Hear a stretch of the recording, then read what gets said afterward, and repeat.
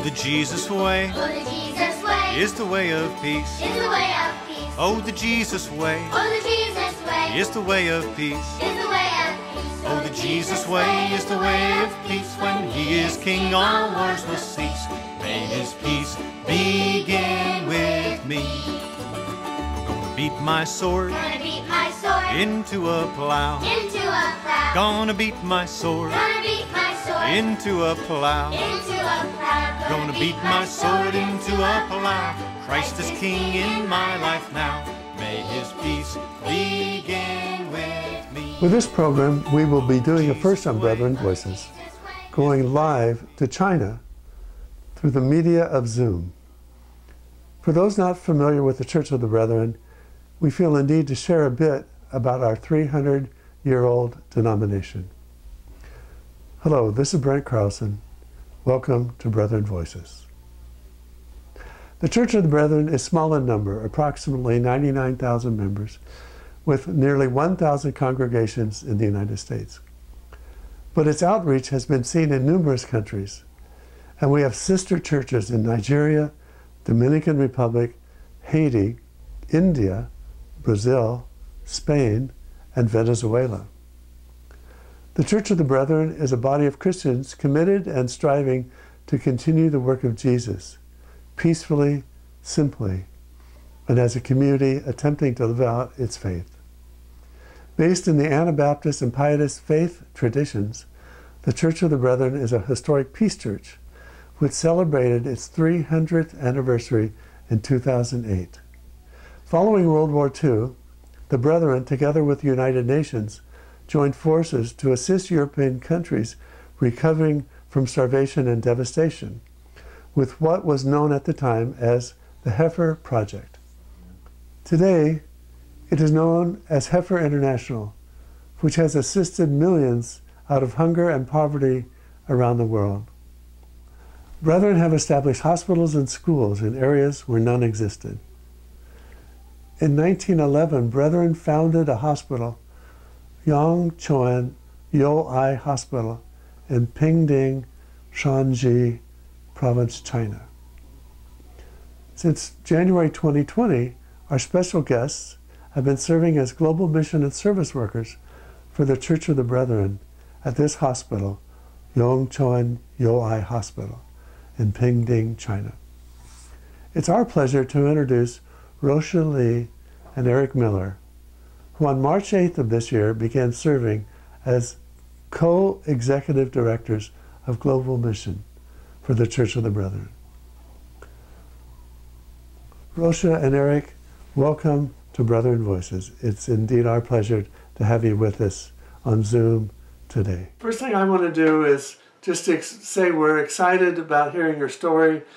That's what we do best on Brethren Voices, just let people tell their story and share their experiences. And you were born in different countries, you grew up in different places with different cultures, and somehow you met, and now your next journey is going to take you to being the co-executive directors of the global mission for Church of the Brethren. So we want to hear about it all. So Eric, can we just start with you? We understood you grew up in York, Pennsylvania, and that's a community that's been watching Brethren Voices for almost 16 years. Can you tell us about your beginnings, your family? Okay, yeah, so I was born in Lancaster County, actually, but then my parents moved the family to York when I was 3, and there we attended the York First Church of the Brethren, is where I grew up. And that's where I attended until I went to college, and I went to Juniata College. So I've had those church connections for a long time. So you went to Juniata College, and then what happened? Well, then I went to graduate school at the University of Pittsburgh to study anthropology, cultural anthropology. And I should say, okay, so when I was in college, I came to China for the first time. When I was a junior, I did my junior year abroad with BCA. I think it was still Brethren Colleges Abroad then, before they just changed to the acronym. So I spent a year in China in 1988 and 1989, well, almost a year, an academic year, and started learning Chinese. That was the first time I'd ever been in an airplane. I flew to China. Oh my goodness. 36 trip through Seoul and Hong Kong. We actually had started in Hong Kong for a few days before we came to China.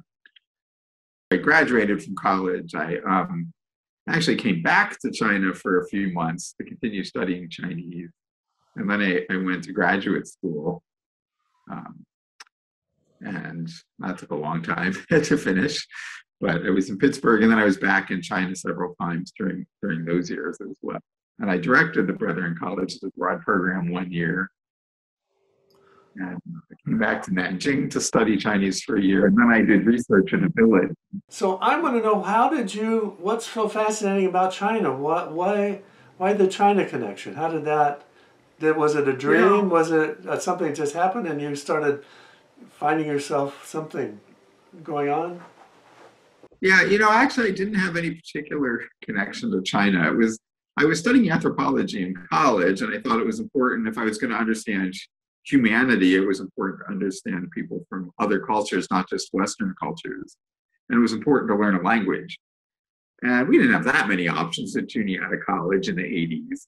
I really had a choice between Japan and China, because I didn't have enough language to go to Europe. I'd studied some French, but I didn't have enough French to go there. So I decided to come to China. And I think really it was part of the Brethren background. I was more interested maybe in a more developing country than in Japan. So that's really the reason I chose China. There was no particular, some people they had whatever reason to come to study China. They had some family connection, but I really didn't. Okay, I'm going to come back to that. I want to ask you more about that. But... Yeah, I can ask more about that. That's fine. I don't know if I... Ruoxia, tell us about your growing up and your background and how you got your education. I was born in Sheoyang, where the Church of the Brethren, one of the Church of the Brethren mission stations, place. So that's Shanxi Province too? Is that the same Shanxi province? Shanxi, Sheoyang, Shanxi, where is about 1 hour drive from Pinding, where we are living now. So, and you say Shanxi Province? Shanxi Province. Okay. So about an hour from where you grew up, an hour from where you're living now. Pinding was the Church of the Brethren mission, where the mission started. It was the first mission site. The general office in Pinding. Your family, are your parents still living? Yes, my parents are still living in Sheoyang, where I was born. And I have a sister. Right now, she is living in Maryland. In Maryland, U.S.? Okay. 5 years ago, she quit her job and decided to go to the States to study. So she finished her MBA program, then she got a job in Maryland, and now and she also goes to Church of the Brethren Church in Frederick. Oh, Frederick, Maryland. Is it Fredericksburg? Frederick, Maryland. Yeah, Fredericksburg is Virginia. Ruoxia, it's very unusual for people to come to the United States from China. So for you and your sister to come here, was that difficult? Did you have to go through the visa process and apply for special permissions? Yes, we should go through apply the visa, and apply the school, study the language. Everything is very challenging. Well, back up. I mean, we met in Beijing. Ruoxia and I met. I was working in Beijing in 2001 to 2003, and we met there. And then actually SARS happened, which was that earlier pandemic, and our program was canceled. So I came back to the US, and then Ruoxia came over to the US to visit, and we got married in New Haven, Connecticut. And then she went back to China because she was on a visitor's visa at that time. So she came back to China and applied for the immigrant visa as a spouse, which took a year to get. So in the meantime, we took a sort of a honeymoon trip to Rome, since she wasn't able to come to the US during that time. And then in the middle of all that, you went to school. Did you go to the theological seminary on the first trip to the United States? No, the first trip was in 2003 to 2004. So I was having the visit visa to visit Eric in New Haven, Connecticut. So like Eric said just now, we got married. Then I went back to China again because of the visit visa after the marriage. So my second time to come to the state holding the immigrant visa, it was 2000, at the end of the 2005. I think 2005. Right at the end of the year. So in 2006, I spent 1.5 years to explore what I want to study, to prepare the language. So in 2007, I enrolled the Würzburg Theological Seminary. You had actually been to the United States several times and for quite a while before you went. A little bit. Well, at least 2 years by then. About 2 years At least. by going to school. And now, so you've been married almost 15 years? About, yeah. It was 2003. 2003. Wow. How should we say, almost 18 years? It was 2004, but again, I came in 2004. 2004. Yeah. But, Well, and you have a daughter, and what's your daughter's name?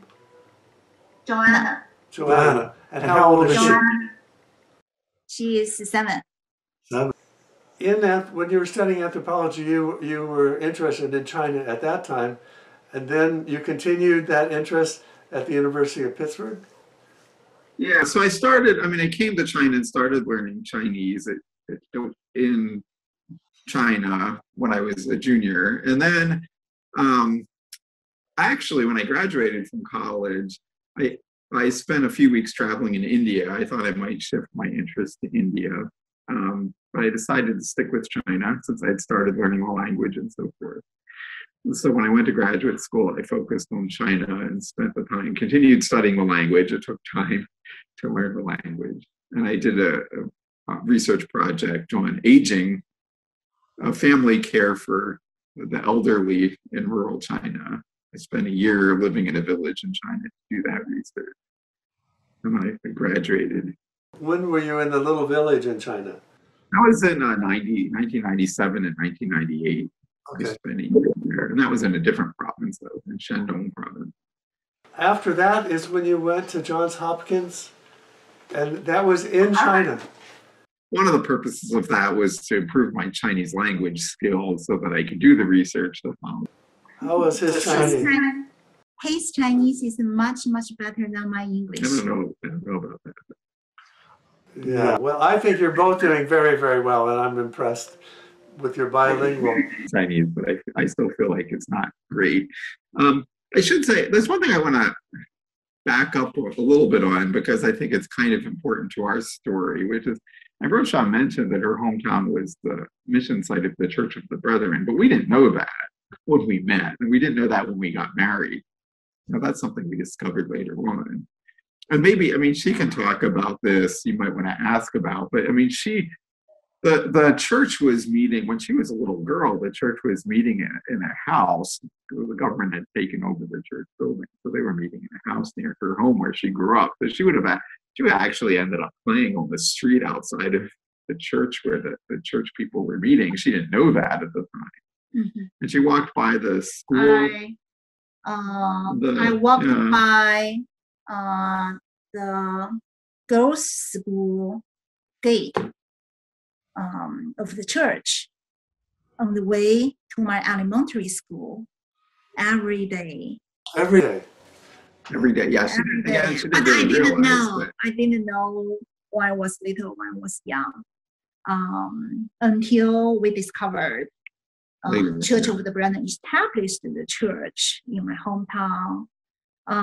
During the seminary study, for my thesis, I did the research about the mission work history of Church of the Brethren in my hometown.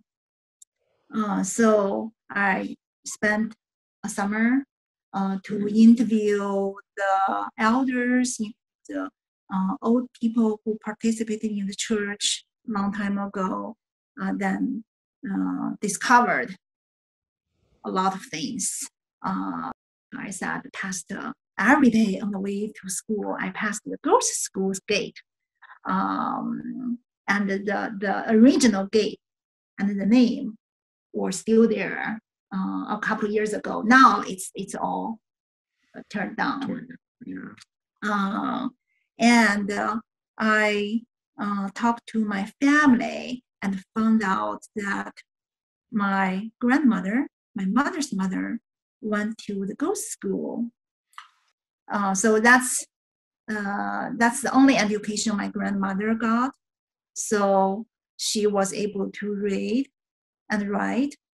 And at that time, so a lot of people were jealous. Wow, a woman, she got the education. Because a lot of girls were never allowed to go to school. Yeah, they wouldn't have had schooling for girls typically. So that was a really big, I think, a big thing that they set up schools for girls. They had boys' schools that they set up too. And the fact that her family, her parents wanted her to get an education. So that was very important too. Yeah. Ruoxia and Eric, we want to take a short break. We're going to, we just want to let people know that the Brethren have assisted causes for peace historically all over the world, and we're going to take a break with a message from Heifer International. Hi, I'm Alton Brown, and I used to have a goat. Where did my goat go? Well, it went to a family who really needed it, just like the heifer cow I used to have and the water buffalo, which was really too big for my place anyway. Now, why send livestock? Why not say tractors? Because giving an animal is like giving someone a small business. All that wool, the milk, the eggs turn into income for medicine, school, clothing, a better home, a sustainable livelihood. It even produces fertilizer for crops. And of course, it makes more livestock, because you know, animals make baby animals. That's what they do. The next thing you know, the family that you gave your gift to is passing on the gift of the animal's offspring to another family who does the same thing, and so on, until pretty soon you have helped to lift an entire community out of poverty, all with your gift to Heifer International. That is a recipe for lasting change. The Brethren have long been involved in helping people around the world, and we're very happy to have a connection with Heifer International and what they're doing. So now we're going to go back to China and talk with Eric, Ruoxia, and Joanna. So here we are, back with you. Thank you for joining us. Joanna, can you hear? Yes, sir. This is a little strange, but we're only about 16 hours difference, maybe 15 hours difference, and about 8,000 miles away. Brent. And we wanted to meet you. Ruoxia, we were doing a little research about your background, and we found that You got a bachelor's degree in public relations at the South Central University in Shanxi, Hunan Province, and then your theological degree in a master's in theology, development, and evangelism. Where did you discover or decide this is the direction you wanted to go with your education? For the college degree, actually in China, we don't have much choice because we have to attend the cross-national test to have the score. So according to the score, then which school, which major you can go, then they I was assigned, right? I was assigned. Not actually, not I. I have the right to choose my major. So according to my score, so I was assigned to this major. But finally, I found out I like the major. Mm-hmm. You like public relations? So I was actually I was supposed to work for the government because I was a party member in the college. But after graduation, I chose to go to Beijing to work. Then I was looking for the job. Firstly, I was working for Bank of China for the administrative position for 2 years. Then I was looking for another opportunity because I don't think the work in at bank was kind of nurture. Yeah, nurture me. Well, it's interesting because working in the bank was considered a very good job at that time. It's sort of a good government job, good pay, good benefits, kind of prestigious. But I was always feeling like I want to do some meaningful thing, more meaningful things. Talk about work, how you got to work. Okay. So after I moved to the state in the end of the 2005, so I was thinking to go to a master program. So originally I was interested in public health, and also was curious about Jesus and theology because I didn't go to church. I didn't have any Christian background while I was living in China. So after living in the US, I went to church with Eric, with Eric's family. Now I was sitting in the church with the music, listening to the sermon. Now I was crying. I was just crying.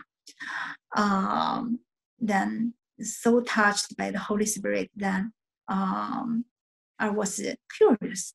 Who is Jesus?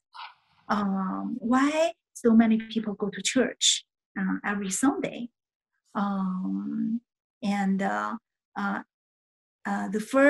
At that time, I didn't speak much English, so I go to some ESL classes. I met some people.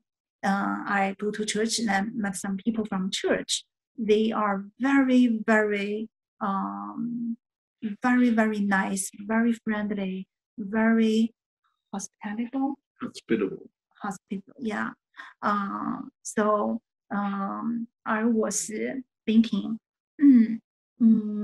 why people don't know me? Then they are so nice to me. By that time, we moved to Dubuque, Iowa. Now I was not able to drive. I don't know how to drive. So we were looking some schools around so that I can walk to the school. And then we found out Wartburg Theological Seminary, which is a Lutheran seminary, but they have a program, Master of Arts in Theology, Development, and Evangelism. They includes the public health courses each semester, and also combined the community development and theology. And it's also a program that provide for the international students. So except for me, I'm the only one from Asia, from China, and the rest of my classmates, 7 classmates are from Africa, from Ghana, Nigeria, Ethiopia, Sierra Leone, Madagascar. So you suddenly got an international exposure. Yeah, it's a very good experience to hear, like you said, to hear people's story every day.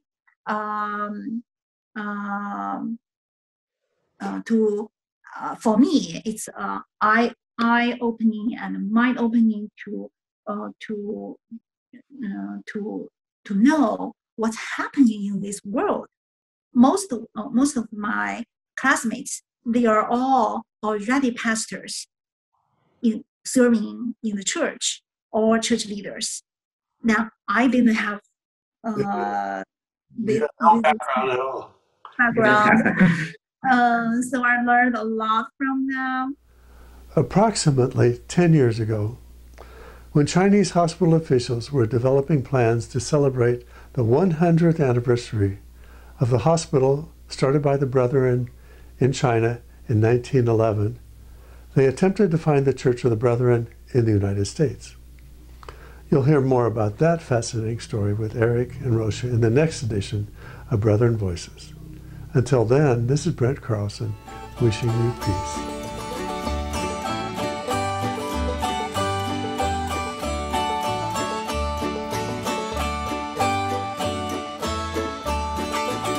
All those who tread the path he trod, all those who tread the path he trod, all those who tread the path he trod shall be called the friends of God.